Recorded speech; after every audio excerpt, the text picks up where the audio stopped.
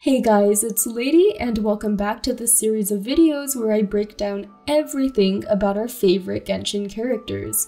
From stories unlocked via raising companionship levels, to voice lines said by other characters, to appearances in event quests, and so on.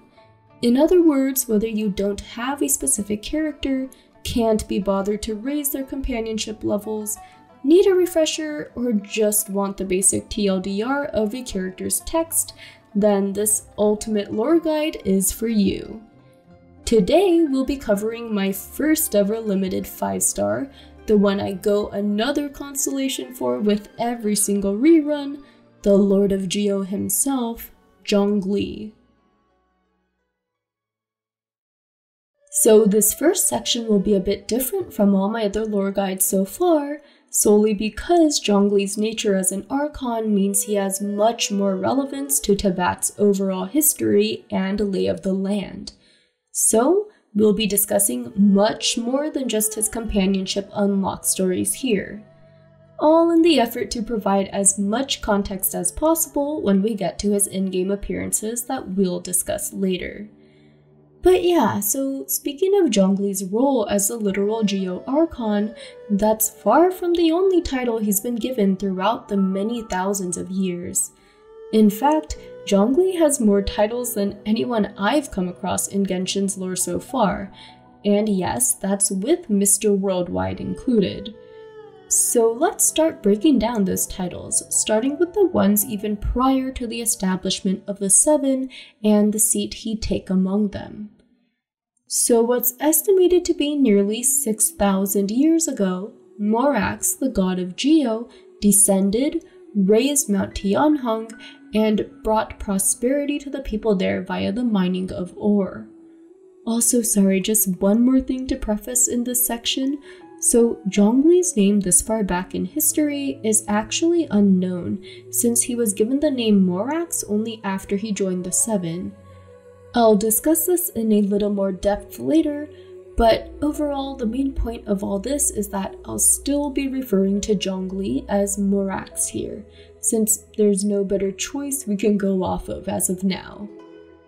So, it was not long after this time that the goddess of dust, Guizhong, allied with Morax and created the Guizhong Ballista for their protection.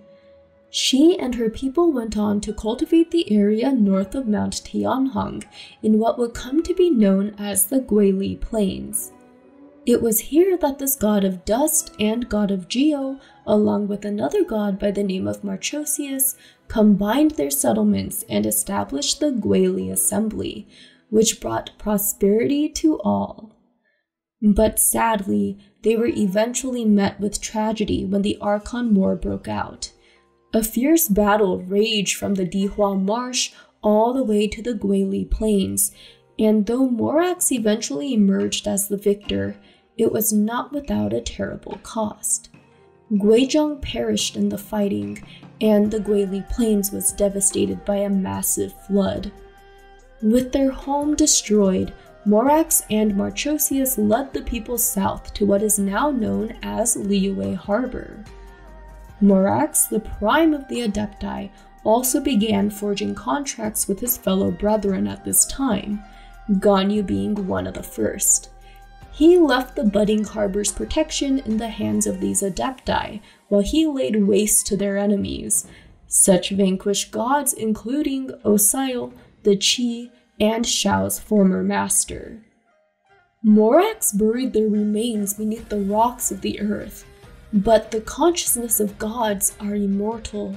So fueled by the lamentations and rage of their defeat, their remnants seeped like poison into the mortal world and caused all sorts of calamities, from plagues to hateful demons.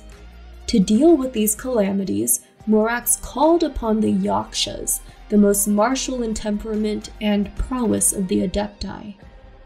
Now, as the Archon War was wrapping up all across Tibet, Morax emerged as one of the victors and took his divine seat among the Seven. The first Seven were a diverse lot, but the one commonality they all held was the burden of guiding humanity according to their respective ideals. For Morax, nothing was and is more important than contracts. From the simplest monetary exchanges to the ancient laws he set down at the city's founding. Each of these first centered upon this concept of contracts, the most important term hinging on if any party were to renege or to go back on their word, they would suffer the wrath of the rock. This strict order was what created and sustained the vibrant lifeblood of Liyue Harbor's commerce. Merchants revere the Geo Archon and hold themselves to the highest standard in honoring their contracts, which includes everything from invoices, deadlines, and shipping destinations.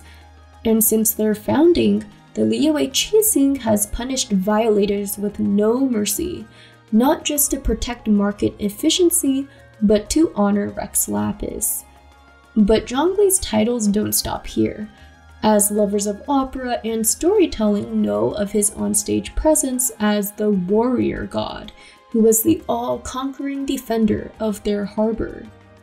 Meanwhile, historians call him the god of history, since he is the eldest of the seven and possesses the near infinite amount of knowledge that comes with the territory of being 6,000 years old.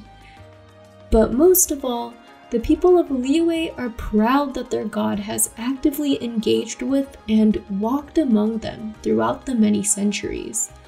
I'll discuss some of these instances detailed in the Rex Incognito series, along with the unexpected reason for Zhongli's aversion to certain seafood later on in this video.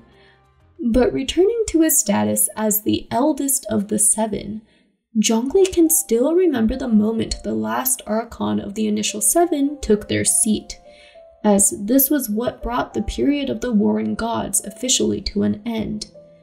Many of the Seven's titles have changed hands since then, until at last, only he and Barbados remained of the original seven. Like what was said earlier, the seven were a diverse lot, and Morax and Barbados couldn't be further apart in personality. In fact, the first post-war visit of the carefree Barbados to Liyue was cause for alarm to Morax.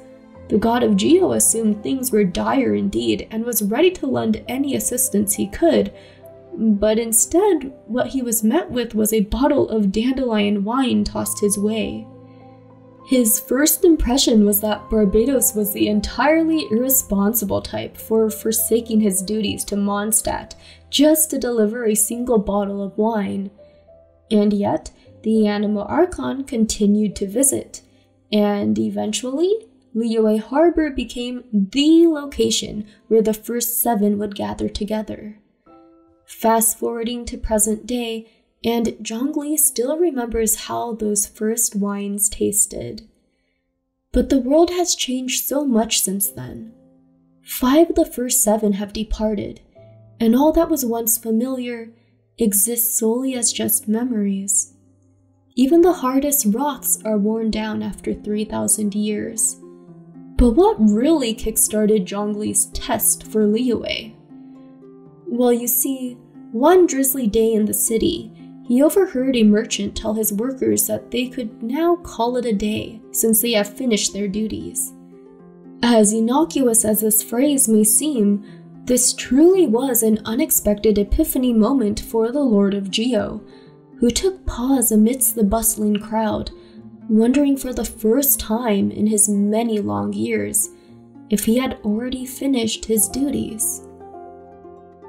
And now is a great time to transition into Zhongli's appearances in-game, starting with Act 1 of the Liyue Archon quest, where he's cooking up a big secret test for his people. We're first introduced to Zhongli, a consultant of the Wangsheng funeral parlor, via Child's Connections.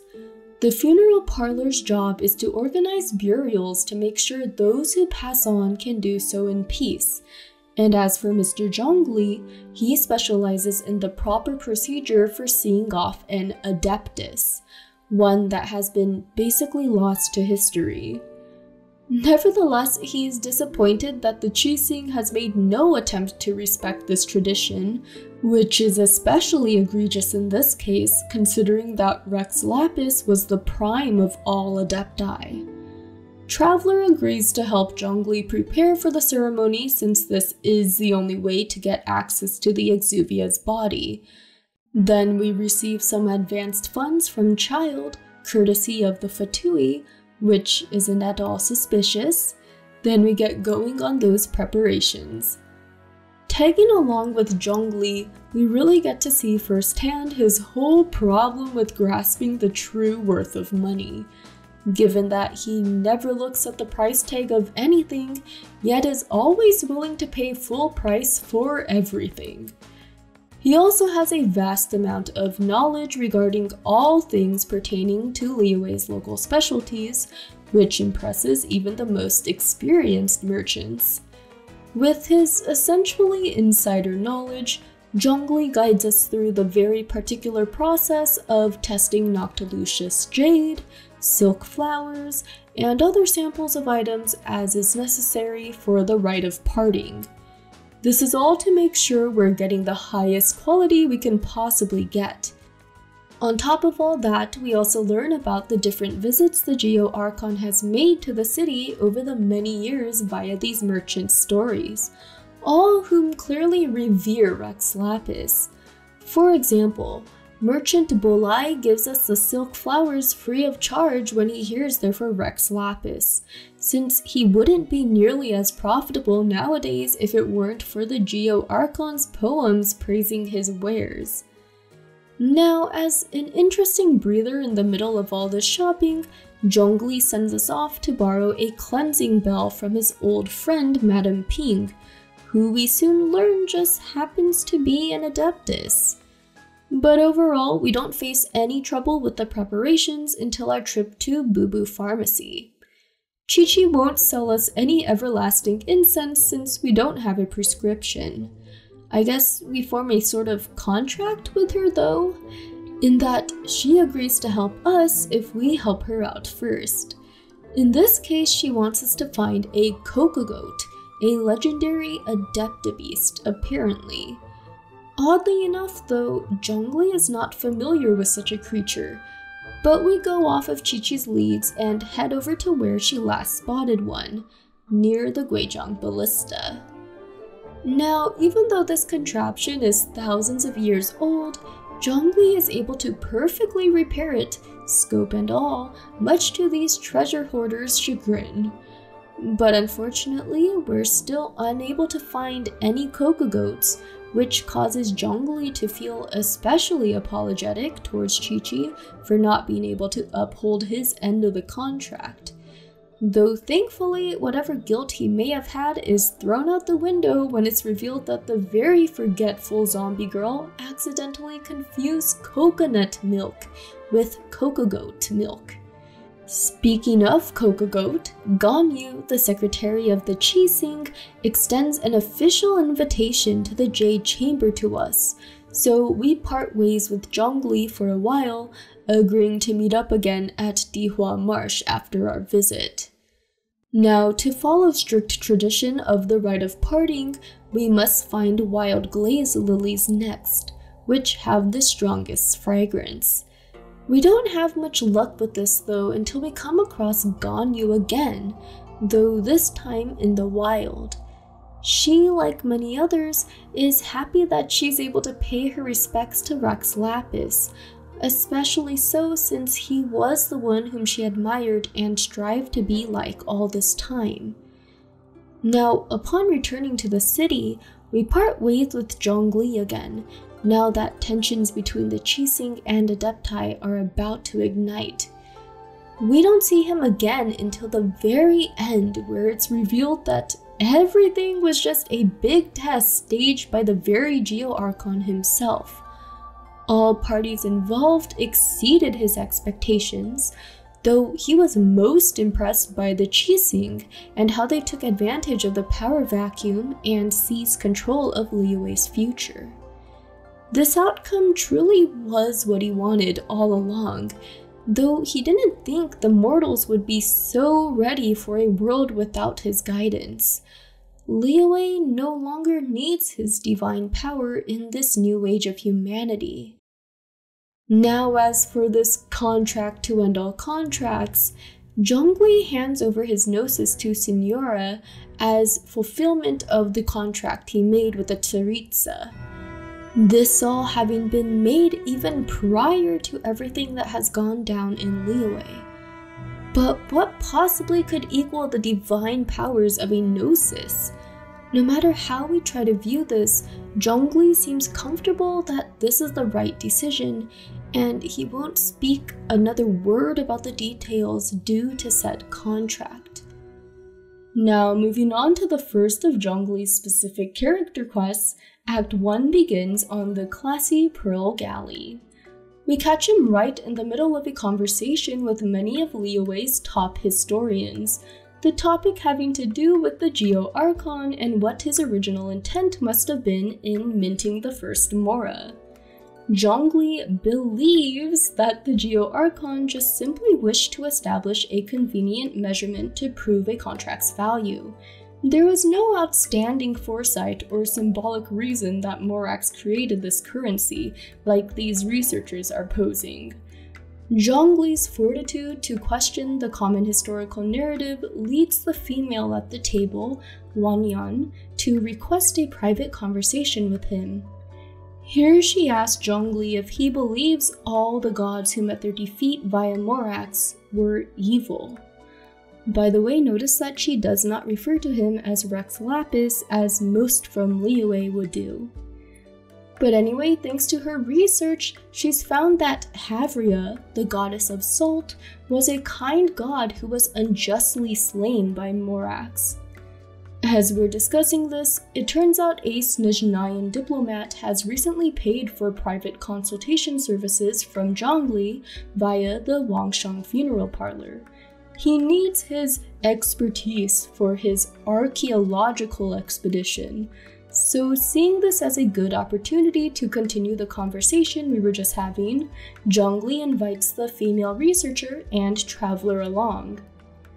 The first stop is Guyun Stone Forest, the place where Rex Lapis hurled down massive stone spears to pin down and defeat Osile during the Archon War. The entire geography as it is now is what erosion has left behind. Now, long story short, the Snezhnayan is frustrated over finding nothing worth of value, while Wanyan only appears to have knowledge on the goddess of salt. So we head to Salterai instead. Zhongli helps Wanyan unlock mechanisms that not even herself, with all her research into the goddess of salt, could figure out during her last visit here. Now, before we head into the ruins, Zhongli proposes a contract between Wanyan and the Snezhnayan so we don't have a repeat of their squabbling over the inherent value of an artifact. Each of them will take turns selecting a piece to take with them, and so they accept, seeing as Zhongli refuses to continue his consultation services otherwise. Another long story short, the Snezhnayan faces the wrath of the rock for his greed, which resulted in him breaching the contract.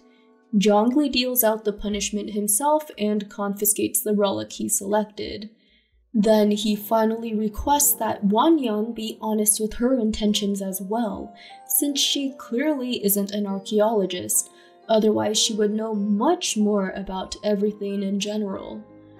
It turns out she's a descendant of Havria's people, who have passed down a story detailing how Morax killed her, leaving them godless and with no options but to assimilate into Liyue. She admits she's just trying to find proof of Morax's guilt, but since Zhongli can see how earnest she is, he agrees to take her further into the ruins. The final relics they come across are 2 pieces of a broken sword, which is apparently Havria's. From an archaeological standpoint though, this item counts as 2 different pieces, meaning Wanyan will only be able to take one as per the terms of the contract. It's here that she steels herself for punishment, since she refuses to leave without both pieces. Without this entire sword, she can't prove that Havria's defeat was just in trying to defend her people. The actual punishment she receives, though, is not a physical beating, but a mental one. Zhongli tells her the cruel truth of everything regarding Havria, that she wasn't at all powerful like Wanyan and Havria's other descendants were led to believe. She was actually weak and small, and always avoided battle. But in such a long war, there's an endless amount of aggressors. She continued to make concession after concession, until at last she had no lands left, leaving Saltarai as the final haven of her and her people. Wanyan runs off in shock and disbelief, yet all that wasn't even the final blow. We finally find her at the tragic scene of Havria's demise. Her people, wishing to give her kind soul an easier way out during these dark times, murdered her themselves. But no matter how weak a god is, the power that flows from them when slain is too much for mortals to withstand, and thus we have the transformed human pillars of salt scattered all around the ruins. By the way, shouldn't this have been a well-documented thing since the Archon War? I still don't get how any of the Adepti were fooled regarding Rex Lapis's death, seeing as Liyue Harbor was perfectly fine after the Rite of Descension, but I digress. The story quest wraps up at the top of one of the huge stone pillars in Guyun Stone Forest.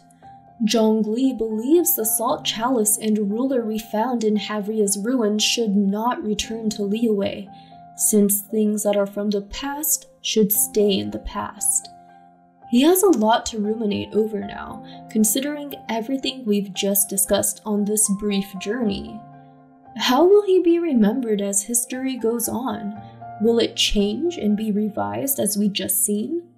How can he record the details so that the truth endures?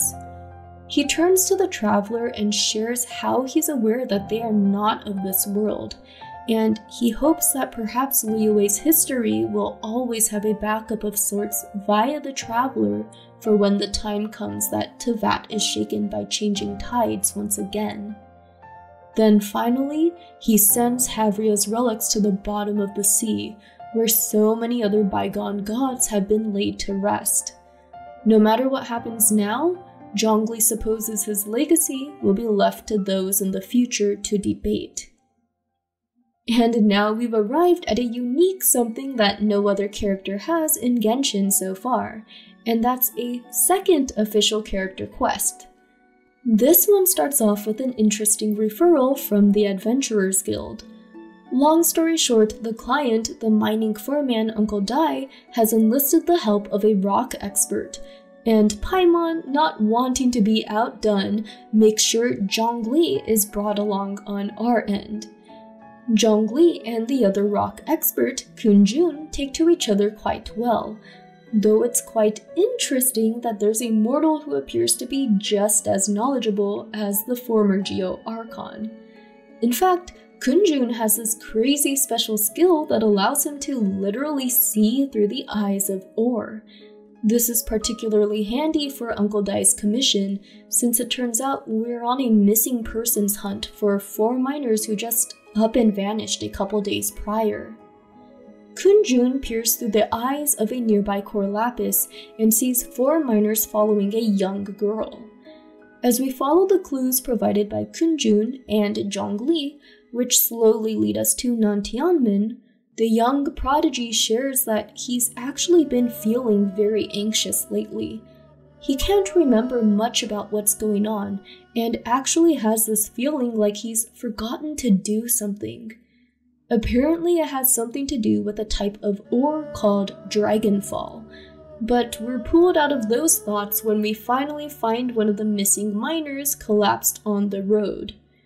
Once the miner is confirmed to be in stable condition, and Kunjun heads off on his own to rest, Zhongli explains what Dragonfall is, that it's unique to all other ore, since unlike those that are formed under high-temperature environments over time, dragonfall is produced slowly from elemental reactions. There used to be much more of it thousands of years ago due to the colossal battles of the past, but it has otherwise been mined into obscurity even centuries prior to this day. This is why it's rather odd that a citizen like Kunjun would have an interest in this ore. Anyway, the next morning we're led to the huge tree in Nantianmen. The stone tablet right outside appears to jog something in Kunjun's head, but that's right when Zhongli leads us to a large tunnel under the tree. Here we find the missing miners, who continue to press on digging non-stop despite their obvious exhaustion. They even hostilely approach us, though they're no match against Zhongli's beefy shield. Unbeknownst to him though, the little girl manifests right from behind and launches a surprise attack that Kunjun thankfully shields us from, though that doesn't stop all three of us from being sucked into the ominous seal. In this domain, we face off against a humongous and very angry Azhdaha, who apparently has much to settle with Morax, seeing how he's been trapped down here for centuries thanks to the former Geo Archon's doing. Traveler and Zhongli eventually subdue this Azhdaha resurgent, thanks to Kunjun imbuing us with his own power. You see, this young man has actually been briefly taken over by the benevolent conscience that still remains of Azhdaha. Sadly, rock erodes over time, and it's this erosion that caused Azhdaha's consciousness to fade, so much so that he could no longer recognize friend from foe and forgot all about the battles he fought together with Morax and the Adepti in defending Liyue.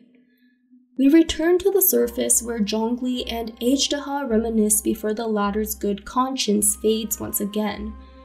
All these millennia ago, Morax heard the voice of a blind geo-elemental being who wished to see surface life.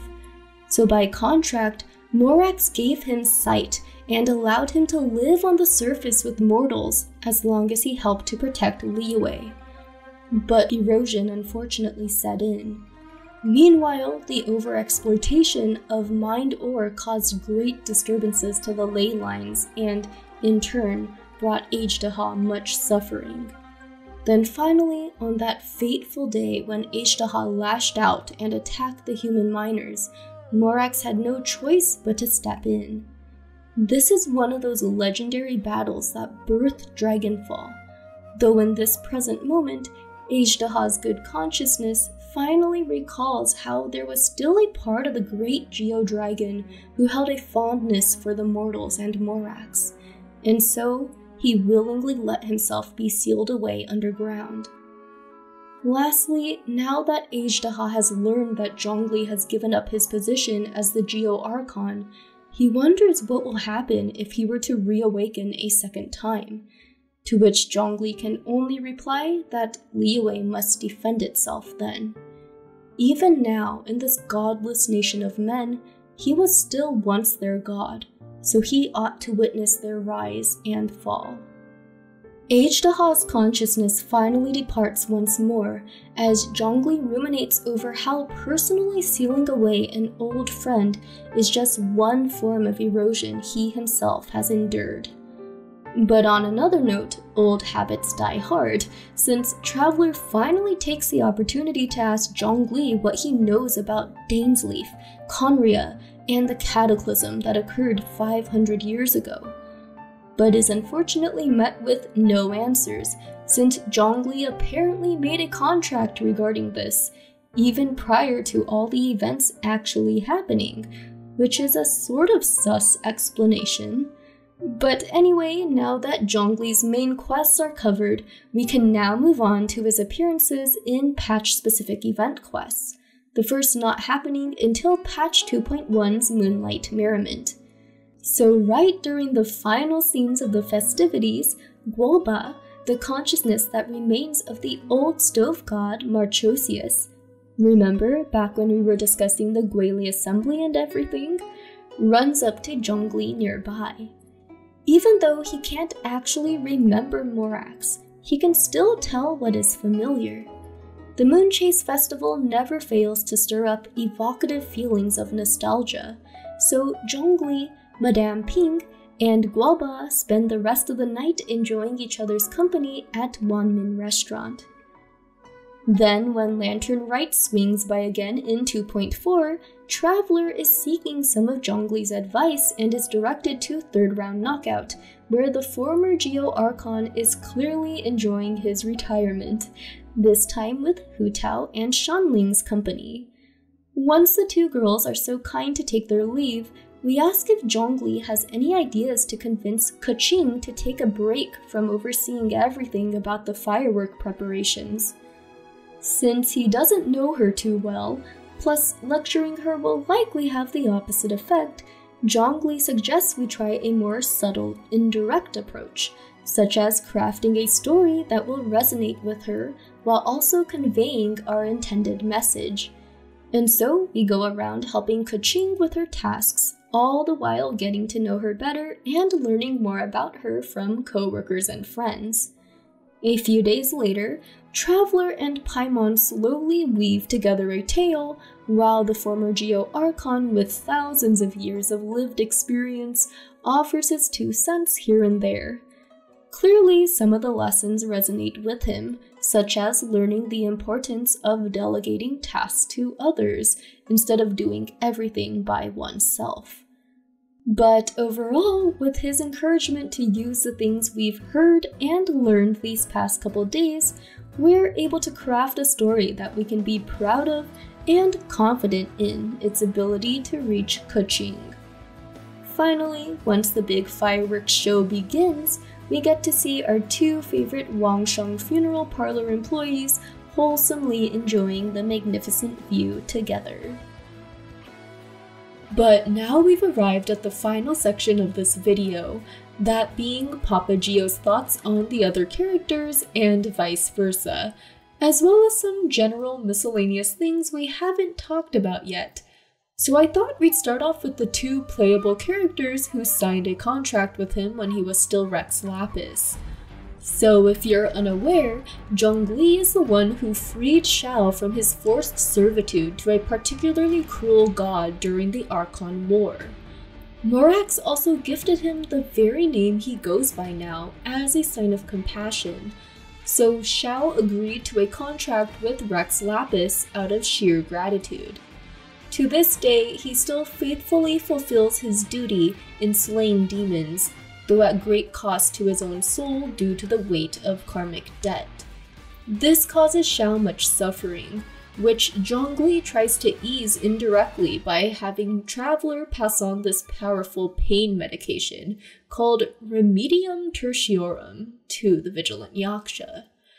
Now, as for Ganyu, Zhongli's Voicelines state that she was the first to sign a contract with him, though the exact dates are still kinda wonky, since Ganyu says this happened 3,000 years ago. Meanwhile, Zhongli mentions how the first Adepti to sign contracts was over 3,700 years ago. But, I mean, Ganyu is kinda forgetful, right? And with that aside, Ganyu has absolute faith in all Rex Lapis does, and her primary motivation for working so hard and making self-improvements is actually the example he's set in prioritizing Liyue's welfare. She voices how she wants to live up to his standards, but gets more overwhelmed the more mistakes she makes. So you know, I can't help but feel relieved for Ganyu that Rex Lapis stepped down, since hopefully now she won't feel the need to compare herself so much. But on another note, I'm under the impression that Ganyu doesn't know Zhongli is Rex Lapis, right? I mean, her Voicelines not mentioning him by the former of those names is such a contrast to Xiao, who rather meekly asks what Zhongli has been doing nowadays. The way she talks about Rex Lapis in front of Zhongli during the Archon quest just further suggests she is unaware in my book, since I don't think it's in her personality to feign ignorance that well. But those are just my thoughts on the matter, so I'd love to hear any theories and or other info I may have missed that supports the opposite, that Ganyu is actually in the know about Zhongli's real identity. Now, Cloud Retainer's other disciple, Shenhe, definitely finds it interesting that Zhongli claims to be a mortal, yet is very familiar with her master. Nevertheless, she completely obeys Cloud Retainer's orders to not disturb the man whenever he stops by to sit down for a drink in front of her abode. Now, turning to all the other mortals in Liyue, it should come as no surprise that this section is gonna be long, starting with the Qixing. Keqing has been a skeptic of Rex Lapis for a long time, simply because she doesn't want Liyue to stagnate by over-relying on him. Though as for Zhongli, like we've seen in the Archon quest, he actually found her views very refreshing when he first heard them at one of the rites of descension. In fact, he never truly would have considered stepping down from his Archon duties if it wasn't for people like Keqing. And ever since he's done just that, the Yuhong herself has developed a great respect for Rex Lapis, even becoming a closet fan who's accumulated a ton of collectible memorabilia at this point. And speaking of respect, Zhongli has a great deal of that for Ningguang as well, seeing as nothing ever stops her. He still remembers back in the days when she walked barefoot from Yaoguang Shoal all the way to the South Wharf, peddling what wares she could. As for Ningguang, she can definitely see that this Zhongli fellow is well versed in many affairs. She just hasn't considered making him a pawn though, since she still can't spot any weaknesses. Though funny thing is, it clearly has to do with Mora and his lack of it, which is something she has a lot of. But let's talk about Child briefly too, since he was a major star in the Archon quest. The Harbinger is still peeved over having been fooled by Zhongli, so in an ever childlike fashion, he thinks the only way for him to make up for it is to have a fierce duel. Meanwhile, Zhongli throws such shade at the youngster, calling him a rascal that he can easily deal with at any time if necessary. Nevertheless, he knows that things are anything but uninteresting whenever Child is involved, so surely there will be much more about him in the rumor mill in the future. There are so many others Zhongli has indirectly influenced simply by being Rex Lapis as well. For example, Beto's favorite childhood lullaby told of the legendary Rex Lapis smiting sea monsters, something she dreamed of doing on her own someday. For Yunjin, she was raised on the stories of Rex Lapis and the other Adepti, since those are the most popularly depicted tales in traditional Liyue opera. Additionally, Yunjin deeply values learning about the origins of the particular customs in opera from Mr. Zhongli. The Wangshang funeral parlor consultant was also one to give Xinyan's music a chance back when no one really believed in the power of rock and roll yet in Liyue. She sure couldn't get behind performing at a funeral parlor though. And Shanling, a pioneer of her own craft, never ceases to be amazed at Mr. Zhongli's incredibly precise palate. He's able to tell not only what ingredients she uses, but the locations she sources them from, all via just a single bite of her cooking. Xingqiu and Chongyun too can tell that this Mr. Zhongli is an incredible person, especially since he's trusted to do something as sacred as burying the Adepti. Now moving on to Yanfei, her most prized possession is the Steelyard balance her father gave her, which he in turn received from Rex Lapis. By the way, Yanfei has part Adeptal blood like Ganyu does. Anyway, this treasure can be used to measure the value of all things, so Yanfei uses Mora to balance the scales for convenience sake, which echoes a certain story quest, huh? She admires Mr. Zhongli as a total savant and walking library as well, but also can't shake the feeling that she knows him from somewhere else. Her Adeptus father sure was evasive when she asked him about it, though. Meanwhile, Zhongli himself sure is proud of Yanfei, whom upholds order in Liyue in her own way despite never having signed a contract with him. He's sure her father would be even prouder than he is. And at last, we've arrived at his boss Hu Tao, the director of the Wangshang funeral parlor. They definitely poke a bit of fun at each other in a very familial kind of way, like Grandpa Zhongli not being able to keep up with Hu Tao's liveliness all the time, while the young lady herself finds his personality a bit dusty. But even so, Zhongli is the person she trusts the most, which is just super wholesome to hear considering how much she loved her already departed grandfather.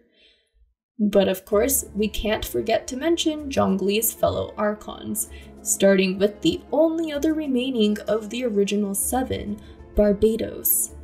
Zhongli definitely makes a show of being exasperated by Venti's constant drinking and how it takes away from his musical talents, but based on what we've already discussed earlier on, he truly does value Venti's friendship throughout the many years.